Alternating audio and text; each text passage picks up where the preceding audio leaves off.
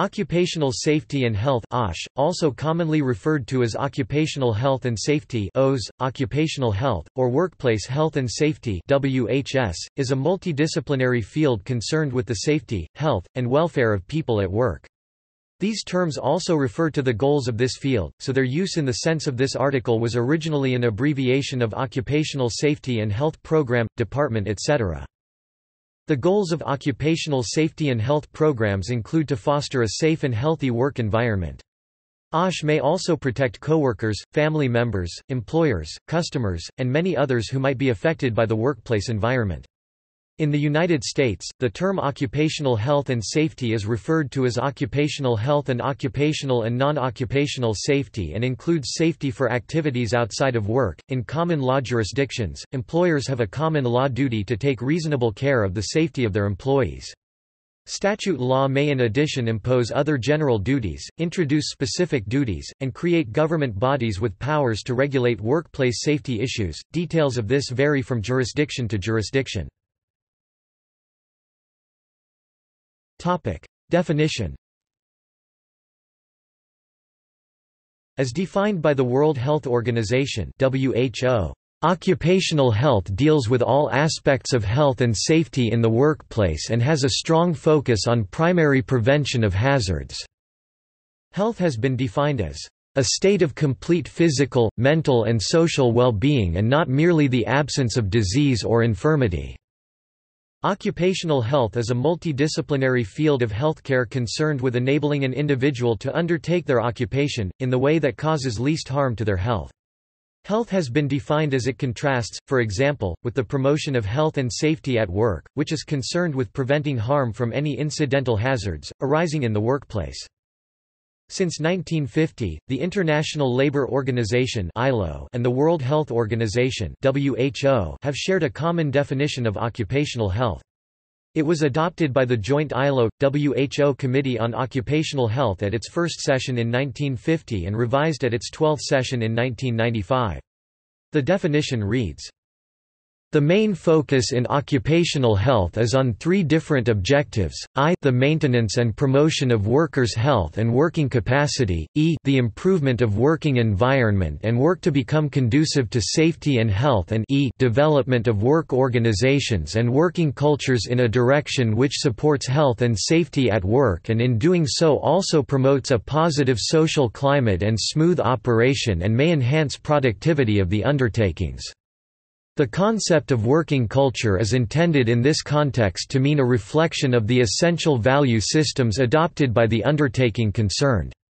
Such a culture is reflected in practice in the managerial systems, personnel policy, principles for participation, training policies and quality management of the undertaking. Those in the field of occupational health come from a wide range of disciplines and professions including medicine, psychology, epidemiology, physiotherapy and rehabilitation, occupational therapy, occupational medicine, human factors and ergonomics, and many others. Professionals advise on a broad range of occupational health matters. These include how to avoid particular pre-existing conditions causing a problem in the occupation, correct posture for the work, frequency of rest breaks, preventative action that can be undertaken, and so forth. Occupational health should aim at the promotion and maintenance of the highest degree of physical, mental and social well-being of workers in all occupations, the prevention amongst workers of departures from health caused by their working conditions, the protection of workers in their employment from risks resulting from factors adverse to health, the placing and maintenance of the worker in an occupational environment adapted to his physiological and psychological capabilities, and, to summarize, the adaptation of work to man and of each man to his job. History. The research and regulation of occupational safety and health are a relatively recent phenomenon. As labor movements arose in response to worker concerns in the wake of the Industrial Revolution, workers' health entered consideration as a labor-related issue. In the United Kingdom, the Factory Acts of the early 19th century from 1802 onwards arose out of concerns about the poor health of children working in cotton mills. The Act of 1833 created a dedicated professional factory inspectorate. The initial remit of the inspectorate was to police restrictions on the working hours in the textile industry of children and young persons, introduced to prevent chronic overwork, identified as leading directly to ill health and deformation, and indirectly to a high accident rate. However, on the urging of the Factory Inspectorate, a further act in 1844 giving similar restrictions on working hours for women in the textile industry introduced a requirement for machinery guarding, but only in the textile industry, and only in areas that might be accessed by women or children. In 1840 a royal commission published its findings on the state of conditions for the workers of the mining industry that documented the appallingly dangerous environment that they had to work in and the high frequency of accidents. The commission sparked public outrage which resulted in the Mines Act of 1842. The act set up an inspectorate for mines and collieries which resulted in many prosecutions and safety improvements, and by 1850, inspectors were able to enter and inspect premises at their discretion. Otto von Bismarck inaugurated the first social insurance legislation in 1883 and the first workers' compensation law in 1884, the first of their kind in the Western world. Similar acts followed in other countries, partly in response to labor unrest. Workplace hazards. Although work provides many economic and other benefits, a wide array of workplace hazards also present risks to the health and safety of people at work. These include but are not limited to chemicals, biological agents, physical factors, adverse ergonomic conditions, allergens, a complex network of safety risks, and a broad range of psychosocial risk factors. Personal protective equipment can help protect against many of these hazards. Physical hazards affect many people in the workplace. Occupational hearing loss is the most common work-related injury in the United States, with 22 million workers exposed to hazardous noise levels at work and an estimated $242 million spent annually on workers' compensation for hearing loss disability. Falls are also a common cause of occupational injuries and fatalities, especially in construction, extraction, transportation, healthcare, and building cleaning and maintenance. Machines have moving parts, sharp edges, hot surfaces and other hazards with the potential to crush, burn, cut, shear, stab or otherwise strike or wound workers if used unsafely. Biological hazards biohazards include infectious microorganisms such as viruses and toxins produced by those organisms such as anthrax. Biohazards affect workers in many industries. Influenza, for example, affects a broad population of workers. Outdoor workers, including farmers, landscapers, and construction workers, risk exposure to numerous biohazards, including animal bites and stings, urushiol from poisonous plants, and diseases transmitted through animals such as the West Nile virus and Lyme disease. Health care workers, including veterinary health workers, risk exposure to blood-borne pathogens and various infectious diseases, especially those that are emerging. Dangerous chemicals can pose a chemical hazard in the workplace.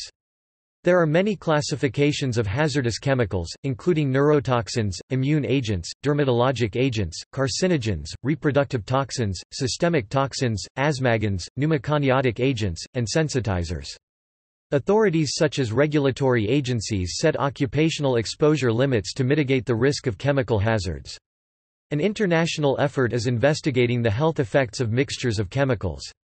There is some evidence that certain chemicals are harmful at lower levels when mixed with one or more other chemicals. This may be particularly important in causing cancer. Psychosocial hazards include risks to the mental and emotional well-being of workers, such as feelings of job insecurity, long work hours, and poor work-life balance. A recent Cochrane review, using moderate quality evidence, related that the addition of work-directed interventions for depressed workers receiving clinical interventions reduces the number of lost work days as compared to clinical interventions alone. This review also demonstrated that the addition of cognitive behavioral therapy to primary or occupational care and the addition of a structured telephone outreach and care management program to usual care are both effective at reducing sick leave days. By industry. Specific occupational safety and health risk factors vary depending on the specific sector and industry. Construction workers might be particularly at risk of falls, for instance, whereas fishermen might be particularly at risk of drowning. The United States Bureau of Labor Statistics identifies the fishing, aviation, lumber, metalworking, agriculture, mining and transportation industries as among some of the more dangerous for workers. Similarly, psychosocial risks such as workplace violence are more pronounced for certain occupational groups such as health care employees, police, correctional officers and teachers. Construction. Construction is one of the most dangerous occupations in the world, incurring more occupational fatalities than any other sector in both the United States and in the European Union. In 2009, the fatal occupational injury rate among construction workers in the United States was nearly 3 times that for all workers. Falls are one of the most common causes of fatal and non-fatal injuries among construction workers. Proper safety equipment such as harnesses and guardrails and procedures such as securing ladders and inspecting scaffolding can curtail the risk of occupational injuries in the construction industry. Due to the fact that accidents may have disastrous consequences for employees as well as organizations, it is of utmost importance to ensure health and safety of workers and compliance with HSE construction requirements. Health and safety legislation in the construction industry involves many rules and regulations. For example, the role of the Construction Design Management (CDM) coordinator as a requirement has been aimed at improving health and safety on site. The 2010 National Health Interview Survey Occupational Health Supplement (NHISOS) identified work organization factors and occupational psychosocial and chemical, physical exposures which may increase some health risks.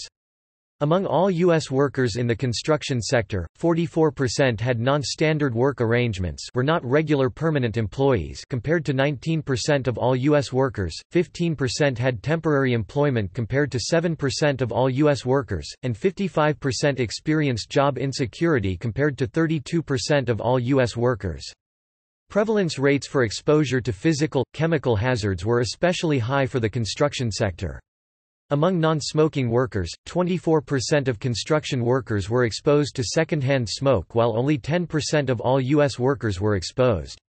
Other physical, chemical hazards with high prevalence rates in the construction industry were frequently working outdoors 73% and frequent exposure to vapors, gas, dust, or fumes 51%. Agriculture. Agriculture workers are often at risk of work-related injuries, lung disease, noise-induced hearing loss, skin disease, as well as certain cancers related to chemical use or prolonged sun exposure. On industrialized farms, injuries frequently involve the use of agricultural machinery. The most common cause of fatal agricultural injuries in the United States is tractor rollovers, which can be prevented by the use of roll-over protection structures which limit the risk of injury in case a tractor rolls over. Pesticides and other chemicals used in farming can also be hazardous to worker health, and workers exposed to pesticides may experience illnesses or birth defects. As an industry in which families, including children, commonly work alongside their families, agriculture is a common source of occupational injuries and illnesses among younger workers. Common causes of fatal injuries among young farm worker include drowning, machinery and motor vehicle-related accidents. The 2010 NHISOS found elevated prevalence rates of several occupational exposures in the agriculture, forestry, and fishing sector which may negatively impact health. These workers often worked long hours. The prevalence rate of working more than 48 hours a week among workers employed in these industries was 37%, and 24% worked more than 60 hours a week. Of all workers in these industries, 85% frequently worked outdoors compared to 25% of all U.S. workers. Additionally, 53% were frequently exposed to vapors, gas, dust, or fumes, compared to 25% of all U.S. workers. Service sector. As the number of service sector jobs has risen in developed countries, more and more jobs have become sedentary, presenting a different array of health problems than those associated with manufacturing and the primary sector. Contemporary problems such as the growing rate of obesity and issues relating to occupational stress, workplace bullying, and overwork in many countries have further complicated the interaction between work and health. According to data from the 2010 NHISOs, hazardous physical, chemical exposures in the service sector were lower than national averages. On the other hand, potentially harmful work organization characteristics and psychosocial workplace exposures were relatively common in this sector. Among all workers in the service industry, 30% experienced job insecurity in 2010, 27% worked non-standard shifts, not a regular day shift, 21% had non-standard work arrangements, were not regular permanent employees due to the manual labor involved, and on a per employee basis. The US Postal Service, UPS and FedEx are the 4th, 5th and 7th most dangerous companies to work for in the US. Mining and oil and gas extraction. According to data from the 2010 NHISOs, workers employed in mining and oil and gas extraction industries had high prevalence rates of exposure to potentially harmful work organization characteristics and hazardous chemicals. Many of these workers worked long hours, 50% worked more than 48 hours a week and 25% worked more than 60 hours a week in 2010. Additionally, 42% worked non-standard shifts, not a regular day shift. These workers also had high prevalence of exposure to physical, chemical hazards. In 2010, 39% had frequent skin contact with chemicals. Among non-smoking workers, 28% of those in mining and oil and gas extraction industries had frequent exposure to secondhand smoke at work. About two-thirds were frequently exposed to vapors, gas, dust, or fumes at work. Healthcare and social assistance. Healthcare workers are exposed to many hazards that can adversely affect their health and well-being. Long hours, changing shifts, physically demanding tasks, violence, and exposures to infectious diseases and harmful chemicals are examples of hazards that put these workers at risk for illness and injury. According to the Bureau of Labor Statistics, U.S. hospitals recorded 253,700 work-related injuries and illnesses in 2011, which is 6.8 work-related injuries and illnesses for every 100 full-time employees.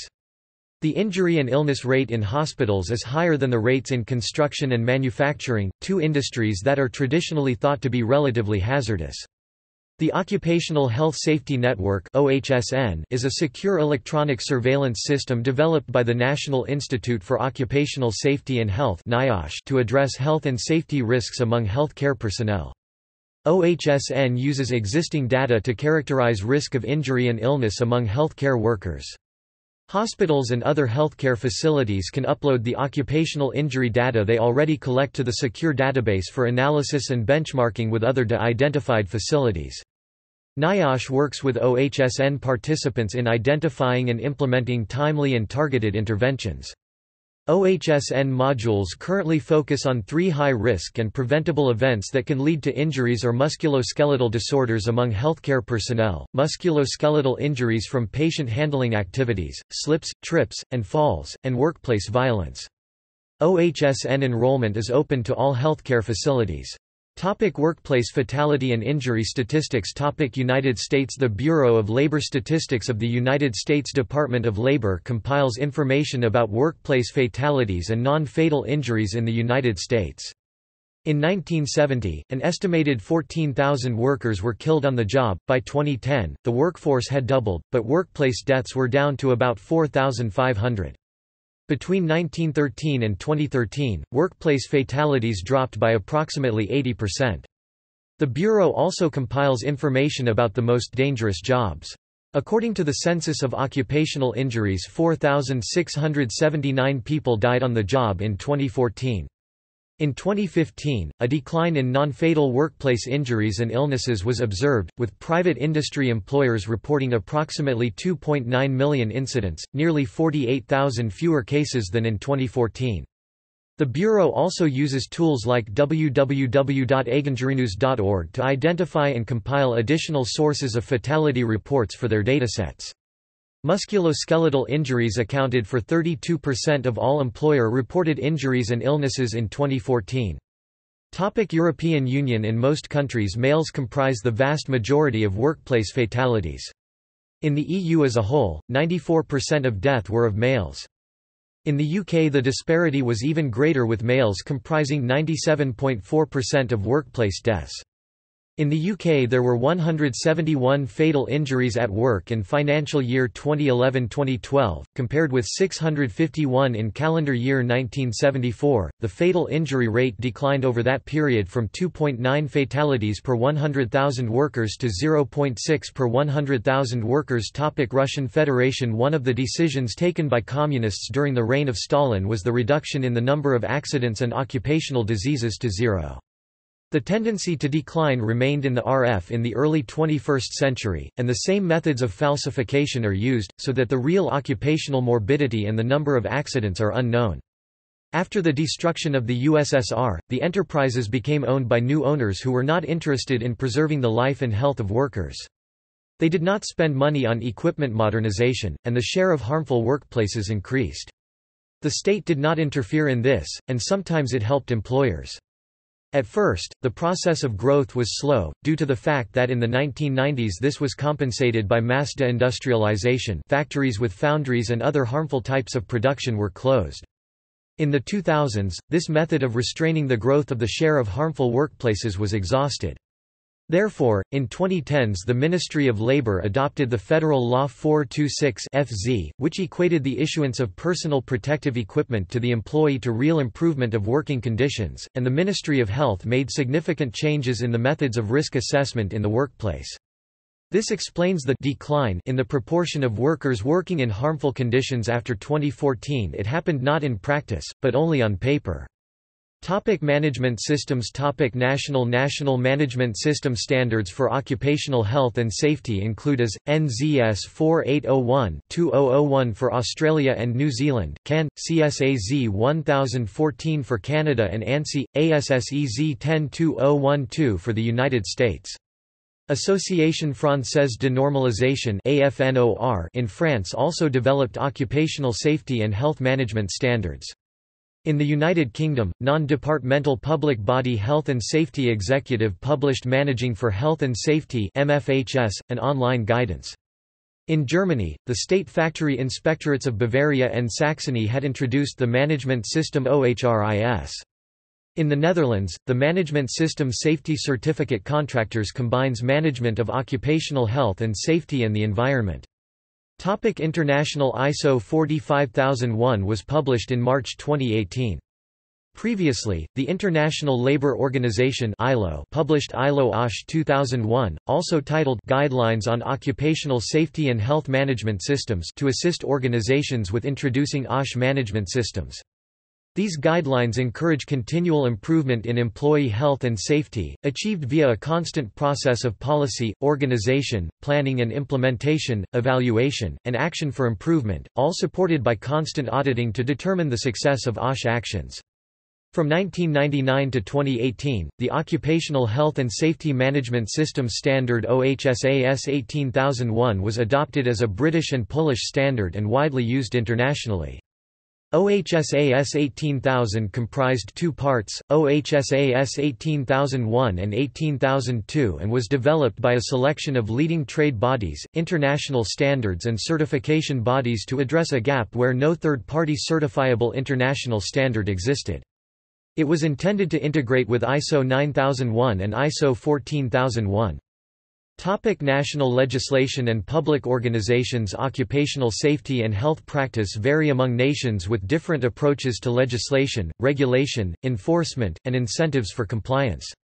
In the EU, for example, some member states promote OSH by providing public monies as subsidies, grants or financing, while others have created tax system incentives for OSH investments. A third group of EU member states has experimented with using workplace accident insurance premium discounts for companies or organisations with strong OSH records. Australia. In Australia, the Commonwealth, 4 of the 6 states and both territories have enacted and administer harmonised work health and safety legislation in accordance with the Intergovernmental Agreement for Regulatory and Operational Reform in Occupational Health and Safety. Each of these jurisdictions has enacted work health and safety legislation and regulations based on the Commonwealth Work Health and Safety Act 2011 and common codes of practice developed by Safe Work Australia. Some jurisdictions have also included mine safety under the model approach, however, most have retained separate legislation for the time being.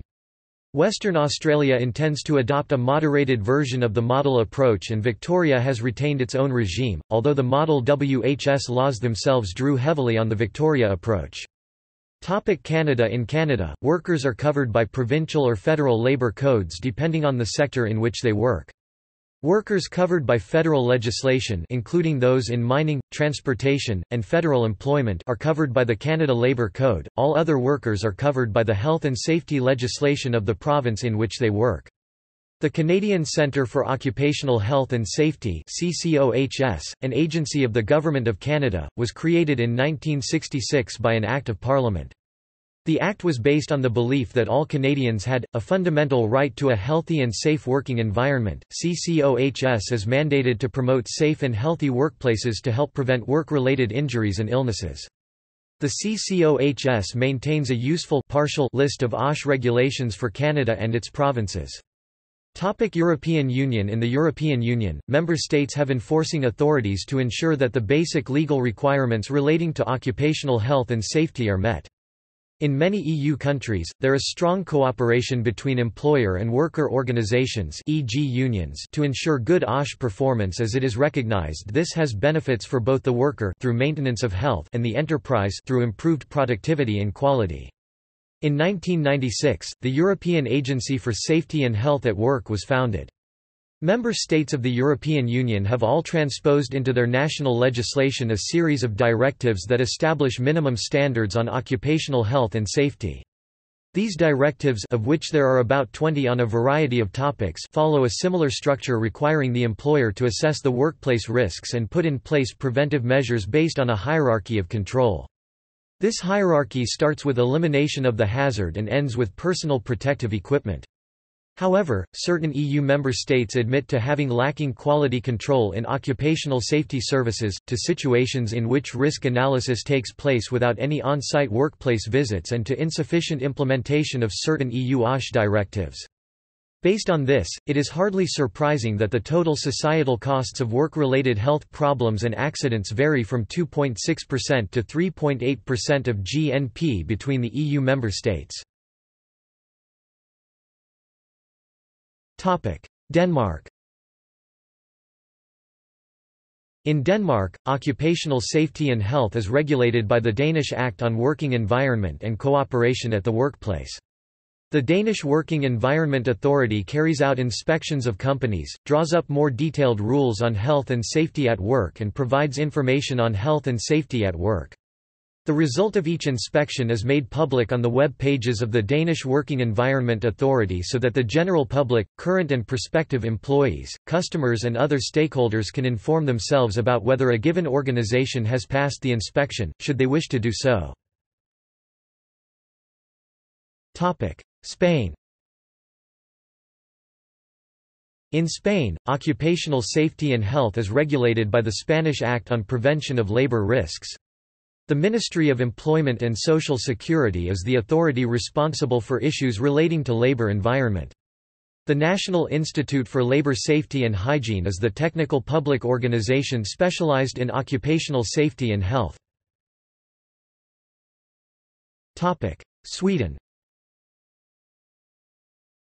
In Sweden, occupational safety and health is regulated by the Work Environment Act.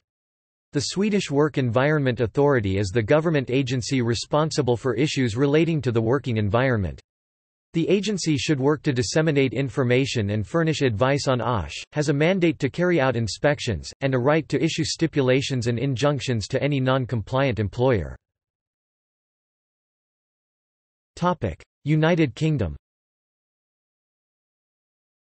In the UK, health and safety legislation is drawn up and enforced by the Health and Safety Executive and local authorities, the local council, under the Health and Safety at Work etc. Act 1974 HASAWA. HASAWA introduced Section 2 a general duty on an employer to ensure, so far as is reasonably practicable, the health, safety and welfare at work of all his employees, with the intention of giving a legal framework supporting codes of practice not in themselves having legal force but establishing a strong presumption as to what was reasonably practicable. Deviations from them could be justified by appropriate risk assessment. The previous reliance on detailed prescriptive rule setting was seen as having failed to respond rapidly enough to technological change, leaving new technologies potentially unregulated or inappropriately regulated. HSE has continued to make some regulations giving absolute duties where something must be done with no reasonable practicability test, but in the UK the regulatory trend is away from prescriptive rules, and towards goal setting and risk assessment. Recent major changes to the laws governing asbestos and fire safety management embrace the concept of risk assessment. The other key aspect of the UK legislation is a statutory mechanism for worker involvement through elected health and safety representatives and health and safety committees.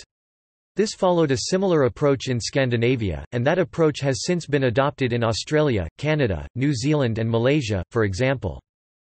For the UK, the government organisation dealing with occupational health has been the Employment Medical Advisory Service, but in 2014 a new occupational health organisation, the Health and Work Service, was created to provide advice and assistance to employers in order to get back to work employees on long-term sick leave. The service, funded by government, will offer medical assessments and treatment plans, on a voluntary basis, to people on long-term absence from their employer. In return, the government will no longer foot the bill for statutory sick pay provided by the employer to the individual.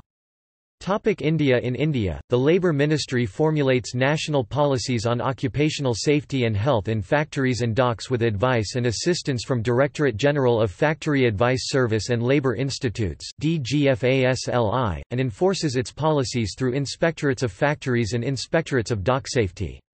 DGFASLI is the technical arm of the Ministry of Labour and Employment, Government of India, and advises the factories on various problems concerning safety, health, efficiency and well-being of the persons at workplaces. The DGFASLI provides technical support in formulating rules, conducting occupational safety surveys and also for conducting occupational safety training programs. Indonesia. In Indonesia, the Ministry of Manpower is responsible to ensure the safety, health and welfare of workers while working, in a factory, or even the area surrounding the factory where laborers work. There are a few rules that control the safety of workers, for example Occupational Safety Act 1970 or Occupational Health Act 1992. The sanctions, however, are still low and the violations of these laws are still at a high rate, with a maximum of 15 million rupiahs fine and/or a maximum of 1 year in prison. Malaysia. In Malaysia, the Department of Occupational Safety and Health under the Ministry of Human Resource is responsible to ensure that the safety, health and welfare of workers in both the public and private sector is upheld. DOSH is responsible to enforce the Factories and Machinery Act 1967 and the Occupational Safety and Health Act 1994. People's Republic of China. In the People's Republic of China, the Ministry of Health is responsible for occupational disease prevention and the state administration of work safety for safety issues at work. On the provincial and municipal level, there are health supervisions for occupational health and local bureaus of work safety for safety. The Occupational Disease Control Act of PRC came into force on May 1, 2002, and Work Safety Act of PRC on November 1, 2002. The Occupational Disease Control Act is under revision. The prevention of occupational disease is still in its initial stage compared with industrialized countries such as the US or UK. Singapore. In Singapore, the Ministry of Manpower operates various checks and campaigns against unsafe work practices, such as when working at height, operating cranes and in traffic management. Examples include Operation Cormorant and the Falls Prevention Campaign. South Africa. In South Africa, the Department of Labour is responsible for occupational health and safety inspection and enforcement in commerce and industry apart from mining and energy production, where the Department of Mineral Resources is responsible. The main statutory legislation on health and safety in the jurisdiction of the Department of Labour is Act No. 85 of 1993, Occupational Health and Safety Act as amended by Occupational Health and Safety Amendment Act, No. 181 of 1993. Regulations to the OS Act include, General Administrative Regulations, 2003 Certificate of Competency Regulations, 1990 Construction Regulations, 2014 Diving Regulations, 2009 Driven Machinery Regulations, 1988 Environmental Regulations for Workplaces, 1987 General Machinery Regulations, 1988 General Safety Regulations, 1986 Noise-Induced Hearing Loss Regulations, 2003 Pressure Equipment Regulations, 2004 Taiwan. In Taiwan, the Occupational Safety and Health Administration of the Ministry of Labor is in charge of occupational safety and health. The matter is governed under the Occupational Safety and Health Act. 2007, official release. The document TOSHMS Taiwan Occupational Safety and Health Management System, which defined the basic rule about occupational safety standard. United Arab Emirates. OSHAD was introduced in February 2010 to regulate the implementation of occupational health and safety in the Emirates of Abu Dhabi. United States. In the United States, President Richard Nixon signed the Occupational Safety and Health Act into law on December 29, 1970. The act created the three agencies that administer it. They include the Occupational Safety and Health Administration, National Institute for Occupational Safety and Health, and the Occupational Safety and Health Review Commission. The Act authorized the Occupational Safety and Health Administration (OSHA) to regulate private employers in the 50 states, the District of Columbia, and territories. The Act establishing it includes a General Duty Clause 29 U.S.C. Section 654, 5 requiring an employer to comply with the Act and regulations derived from it, and to provide employees with employment and a place of employment which are free from recognized hazards that are causing or are likely to cause death or serious physical harm to his employees. OSHA was established in 1971 under the Department of Labor. It has headquarters in Washington, D.C. and 10 regional offices, further broken down into districts, each organized into 3 sections: compliance, training, and assistance. Its stated mission is to assure safe and healthful working conditions for working men and women by setting and enforcing standards and by providing training, outreach, education and assistance. The original plan was for OSHA to oversee 50 state plans with OSHA funding 50% of each plan. Unfortunately, it has not worked out that way. There are currently 26 approved state plans, 4 cover only public employees, and no other states want to participate.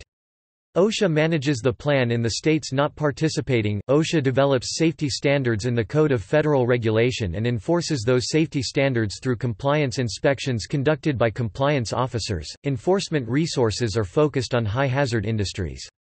Worksites may apply to enter OSHA's Voluntary Protection Program (VPP). A successful application leads to an on-site inspection. If this is passed, the site gains VPP status and OSHA no longer inspect it annually nor normally visit it unless there is a fatal accident or an employee complaint until VPP revalidation. After 3 to 5 years, VPP sites have injury and illness rates less than half the average for their industry.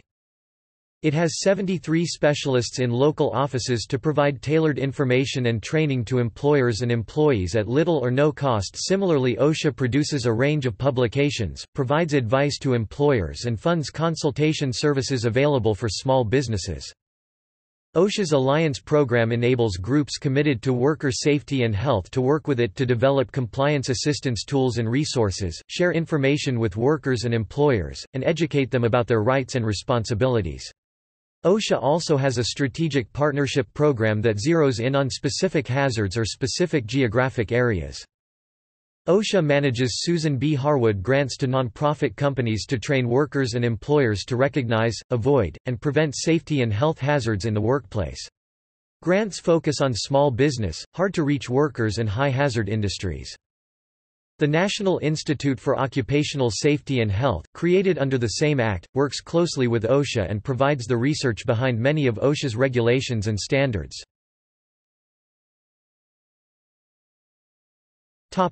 Professional roles and responsibilities. The roles and responsibilities of OSH professionals vary regionally, but may include evaluating working environments, developing, endorsing and encouraging measures that might prevent injuries and illnesses, providing OSH information to employers, employees, and the public, providing medical examinations, and assessing the success of worker health programs. Europe.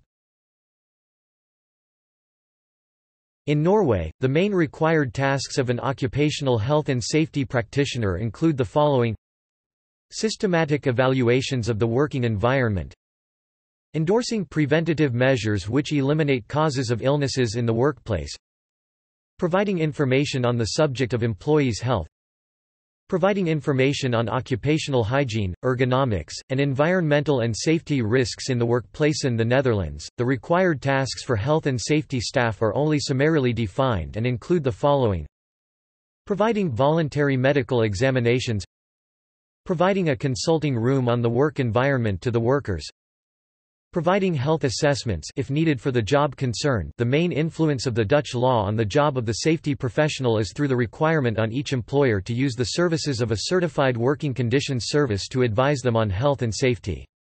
A certified service must employ sufficient numbers of 4 types of certified experts to cover the risks in the organizations which use the service: a safety professional, an occupational hygienist, an occupational physician, a work and organization specialist. In 2004, 37% of health and safety practitioners in Norway and 14% in the Netherlands had an MSc, 44% had a BSc in Norway and 63% in the Netherlands, and 19% had training as an OSH technician in Norway and 23% in the Netherlands.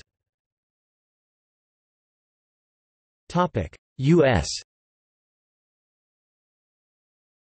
The main tasks undertaken by the OSH practitioner in the U.S. include: develop processes, procedures, criteria, requirements, and methods to attain the best possible management of the hazards and exposures that can cause injury to people, and damage property, or the environment. Apply good business practices and economic principles for efficient use of resources to add to the importance of the safety processes. Promote other members of the company to contribute by exchanging ideas and other different approaches to make sure that everyone in the corporation possess OSH knowledge and have functional roles in the development and execution of safety procedures. Assess services, outcomes, methods, equipment, workstations, and procedures by using qualitative and quantitative methods to recognize the hazards and measure the related risks.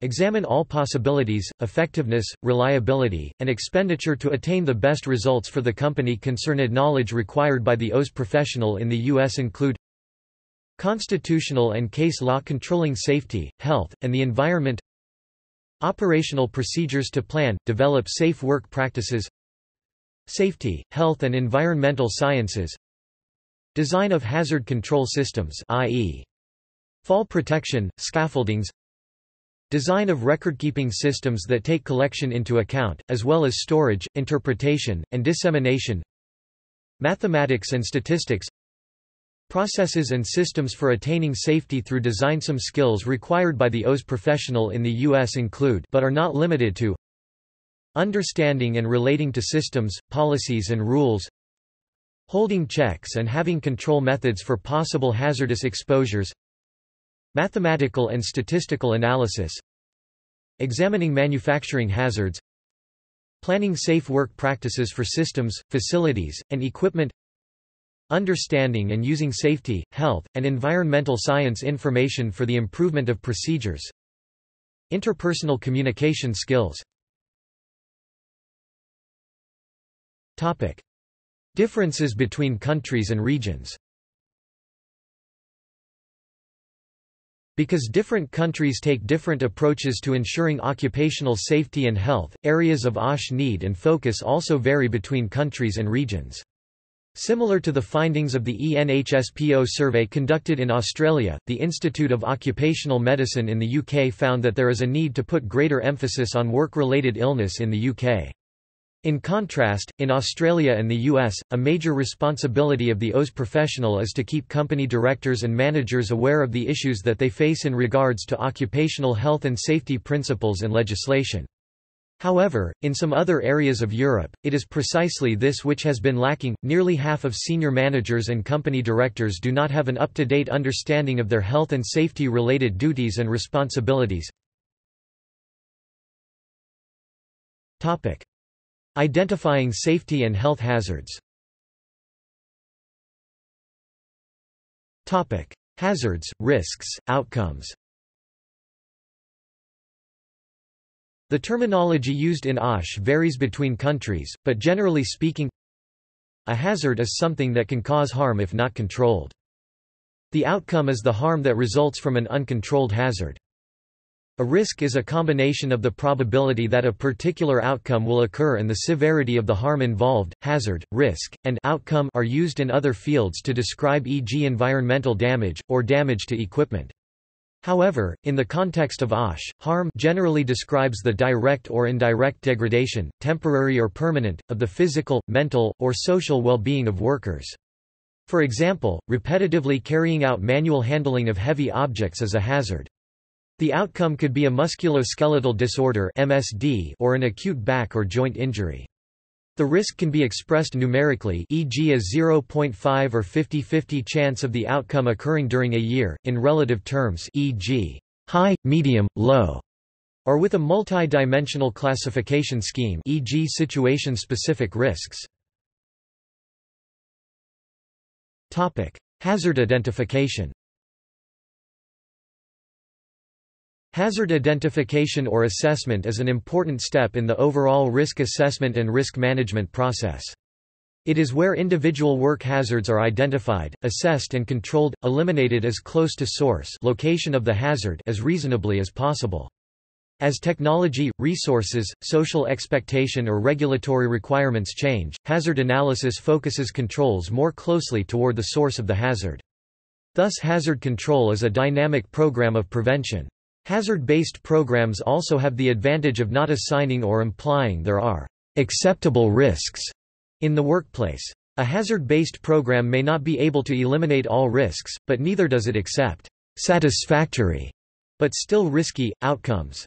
And as those who calculate and manage the risk are usually managers while those exposed to the risks are a different group, workers, a hazard-based approach can bypass conflict inherent in a risk-based approach. The information that needs to be gathered from sources should apply to the specific type of work from which the hazards can come from. As mentioned previously, examples of these sources include interviews with people who have worked in the field of the hazard, history and analysis of past incidents, and official reports of work and the hazards encountered. Of these, the personnel interviews may be the most critical in identifying undocumented practices, events, releases, hazards and other relevant information. Once the information is gathered from a collection of sources, it is recommended for these to be digitally archived to allow for quick searching and to have a physical set of the same information in order for it to be more accessible. One innovative way to display the complex historical hazard information is with a historical hazards identification map, which distills the hazard information into an easy-to-use graphical format. Topic: Risk assessment. Modern occupational safety and health legislation usually demands that a risk assessment be carried out prior to making an intervention. It should be kept in mind that risk management requires risk to be managed to a level which is as low as is reasonably practical. This assessment should identify the hazards, identify all affected by the hazard and how, evaluate the risk, identify and prioritize appropriate control measures. The calculation of risk is based on the likelihood or probability of the harm being realized and the severity of the consequences. This can be expressed mathematically as a quantitative assessment, by assigning low, medium and high likelihood and severity with integers and multiplying them to obtain a risk factor, or qualitatively as a description of the circumstances by which the harm could arise. The assessment should be recorded and reviewed periodically and whenever there is a significant change to work practices. The assessment should include practical recommendations to control the risk. Once recommended controls are implemented, the risk should be recalculated to determine if it has been lowered to an acceptable level. Generally speaking, newly introduced controls should lower risk by one level, i.e., from high to medium or from medium to low. Contemporary developments. On an international scale, the World Health Organization (WHO) and the International Labour Organization (ILO) have begun focusing on labor environments in developing nations with projects such as Healthy Cities. Many of these developing countries are stuck in a situation in which their relative lack of resources to invest in OSH leads to increased costs due to work-related illnesses and accidents. As a 2007 factsheet from the European Agency for Safety and Health at Work states, "Countries with less developed OSH systems spend a far higher percentage of GDP on work-related injury and illness, taking resources away from more productive activities." The ILO estimates that work-related illness and accidents cost up to 10% of GDP in Latin America, compared with just 2.6% to 3.8% in the EU. There is continued use of asbestos, a notorious hazard, in some developing countries. So asbestos-related disease is, sadly, expected to continue to be a significant problem well into the future. Nanotechnology. Nanotechnology is an example of a new, relatively unstudied technology. A Swiss survey of 138 companies using or producing nanoparticulate matter in 2006 resulted in 40 completed questionnaires. 65% of respondent companies stated they did not have a formal risk assessment process for dealing with nanoparticulate matter. Nanotechnology already presents new issues for OSH professionals that will only become more difficult as nanostructures become more complex. The size of the particles renders most containment and personal protective equipment ineffective. The toxicology values for macro-sized industrial substances are rendered inaccurate due to the unique nature of nanoparticulate matter. As nanoparticulate matter decreases in size, its relative surface area increases dramatically, increasing any catalytic effect or chemical reactivity substantially versus the known value for the macro substance.